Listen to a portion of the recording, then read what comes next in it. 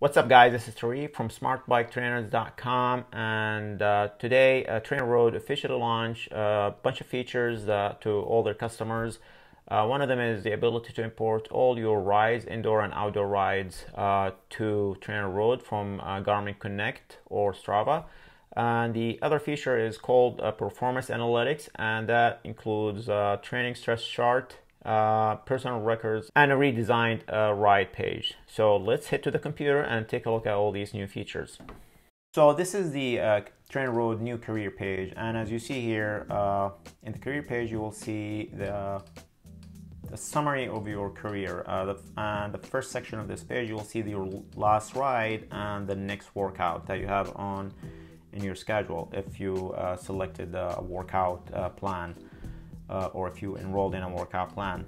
And the bottom here, you'll see the new training stress chart, and we'll dig into that in a little bit, in just a little bit. But the first thing I wanted to talk to you about is TrainerRoad. If you have your Strava and Garmin connected to your TrainerRoad account, then TrainerRoad went ahead and imported all your ride data.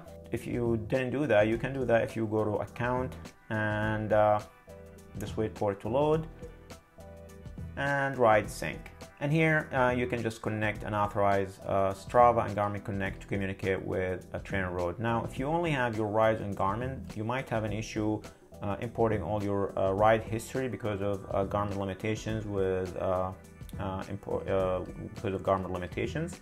But in my case, I had most of my rides all the way back to 2015, I believe, in Strava. So I have plenty of data to look at here. So if you don't have all your rides and in Garmin, but you have them in zip files, what you can do is you can import all your rides using a zip file, and that just come to past rides and click on import rides, and this pop-up window, you can just drag that zip file and import it here, and TrainerRoad will go ahead and crunch that data for you and make it available all in your career.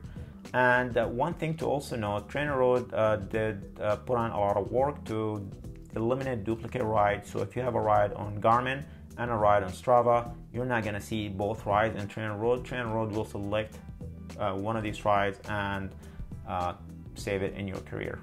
So now let's go back to career and take a look at the new training stress chart. And the first thing you will notice in the training stress chart is a different green colors. And the lighter green represent other workouts that were done outside of TrainerRoad, and the darker green represent the TrainerRoad workouts.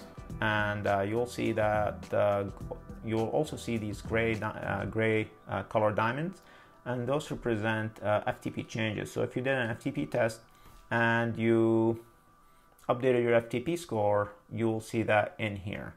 And you will see the new FTP, the old FTP, and the percent change. And in the chart below that, you'll see a week by week TSS or training stress score, and a total of for each week. And you'll see some of these rides have a green dot next to them. Those also represent rides that were done outside of TrainerRoad. So if we go to this week, for example, let's just highlight this week, and you'll see the highlighted week in here. And this week it has one of these rides on Tuesday that was done outside of TrainerRoad, and then I have a couple of more rides that were done on TrainerRoad, and another ride on Sunday that was done outside of TrainerRoad. And if you click on that, you can click on either one of these boxes here, or you can just click on the chart itself, and it will bring up the rides for that week, as well as the ride statistics. On top, you will see the total stress score and the total stress score that came from TrainerRoad workouts and total stress score from other workouts that were imported. Then you'll also see a 6-week average and a 6-week daily average as well. So this is everything on the career page. Let's go now to take a look at personal records. And to do personal records, the first thing you need to do is create seasons.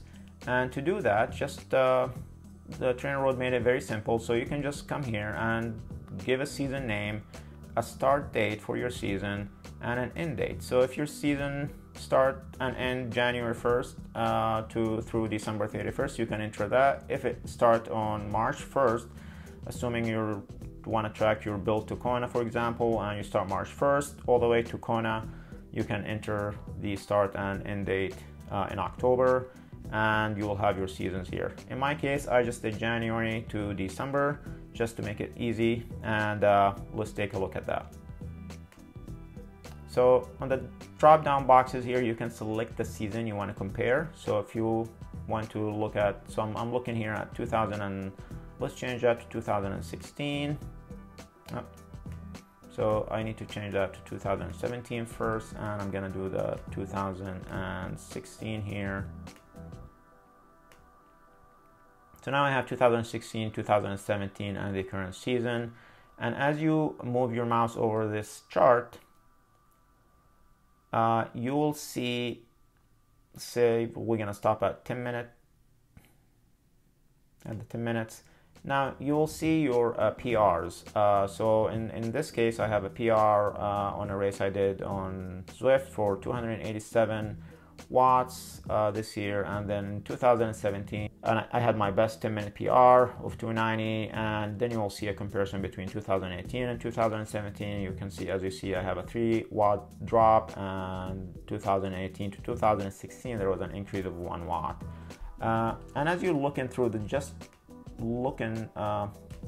looking at the chart, you can see where things where you have an improvement and or not. In my case here, not so much of an improvement.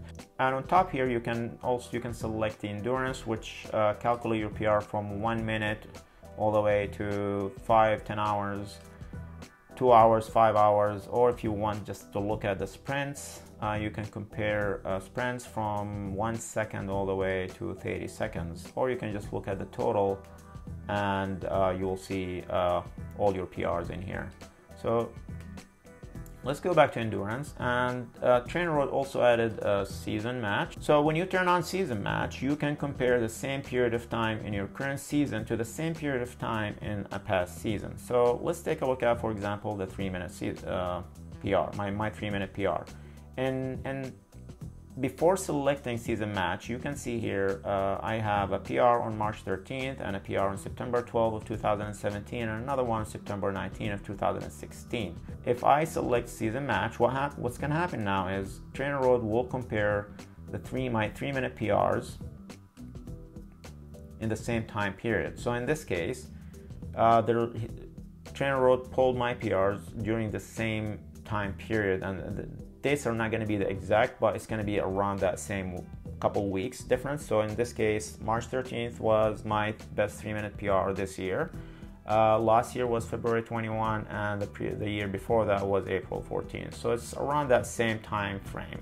The next part is past rides, and this is another area TrainerRoad improved. So let's open one of these rides, and this is the climb, the Alp to Zwift climb.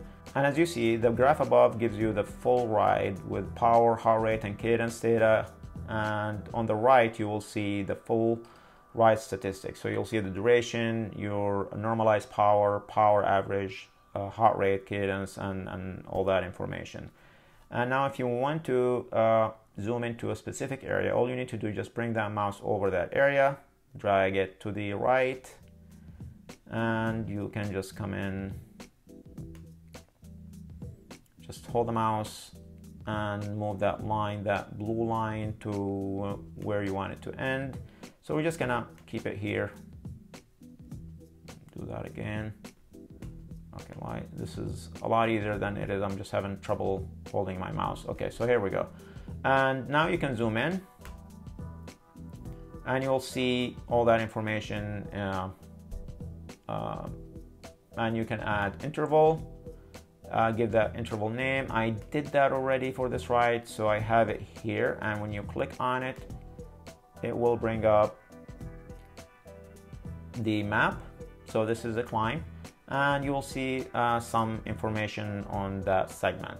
So the average gradient is 9%, elevation, total elevation was 3,356 feet. Normalized power and heart rate, and all that information is out there in front of you.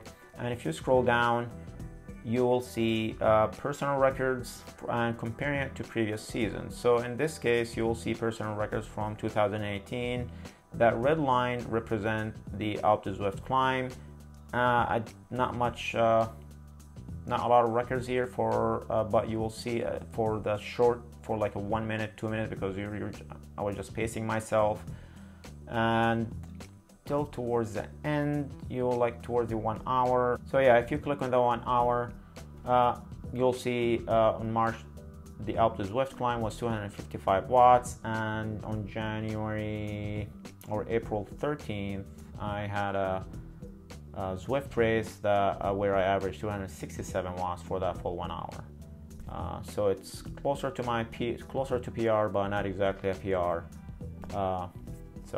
And if you click on view details, you'll see all these rides where you hit those PRs. So this is the Zwift Kiss America race that I did back in 2017, where I hit that PR for that 1 hour, and that's it.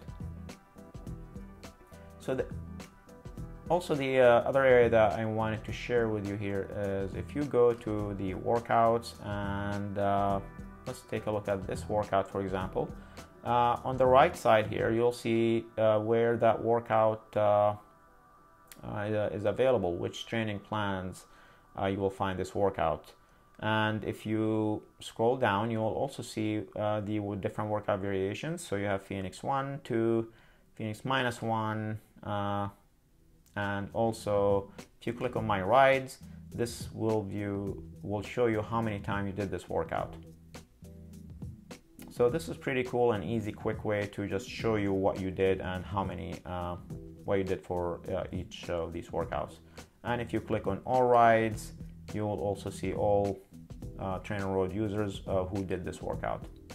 So this is it. Obviously, all these changes are geared towards cyclists, not so much towards multi-sport athletes.